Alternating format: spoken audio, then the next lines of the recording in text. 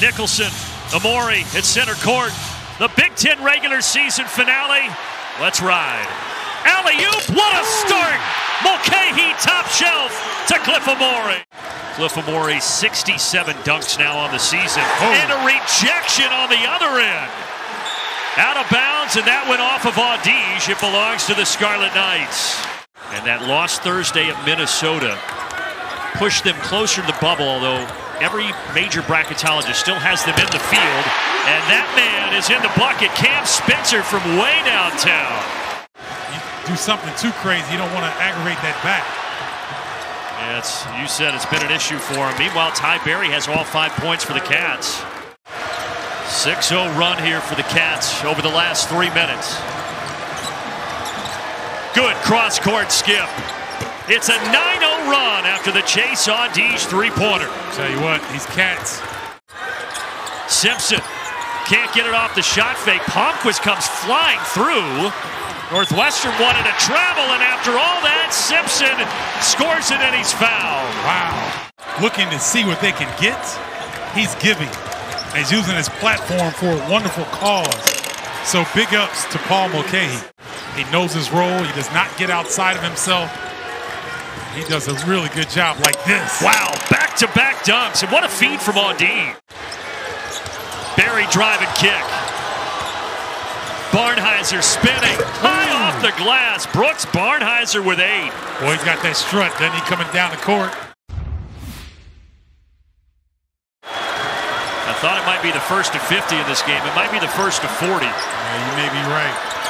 Barnhizer becomes the first player in double figures. Well, we talk so much about Caleb McConnell's defense, but Audige has been spectacular defensively this year. He's got to be in the mix for Defensive Player of the Year in the conference as well.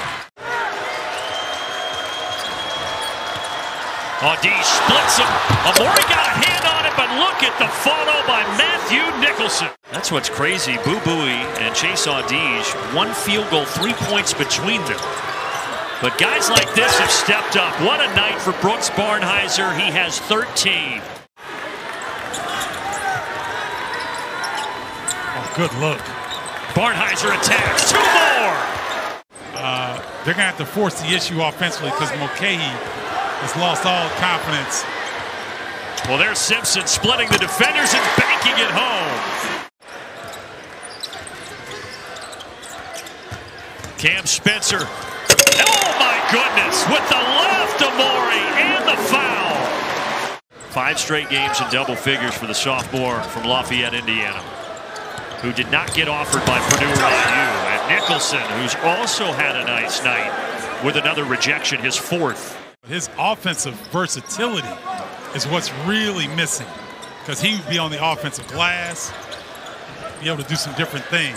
Yeah, good feed, Mulcahy into Amori. Derek Simpson lost one of his shoes there, but got it back. And to the bucket, Boo Buie. No whistle. And now Audige getting downhill. Up top, 4th dunk of the night for Matthew Nicholson. Boy, Amori has had difficulty getting that ball out of that track.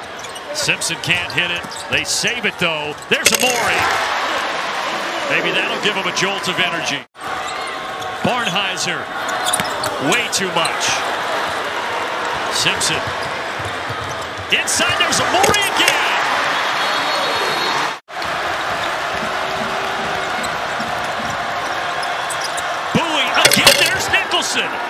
Where was the defense? Precision offense by Northwestern. Buie, NBA range, and now Boo Buie in front of his friends and family, starting to feel comfortable. These two teams have gotten hot. Between the two of them, they've made 9 of the last 10 shots. And Buie with his 3rd 3 of the second half and another stare down. Meanwhile, Spencer steals it back. Mulcahy lays it in. Here's McConnell. Around the arc it goes, but that defense so good for Northwestern until that moment. Good pass to Amori.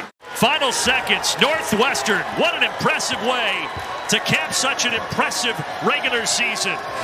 The Cats will be the 2 seed in Chicago.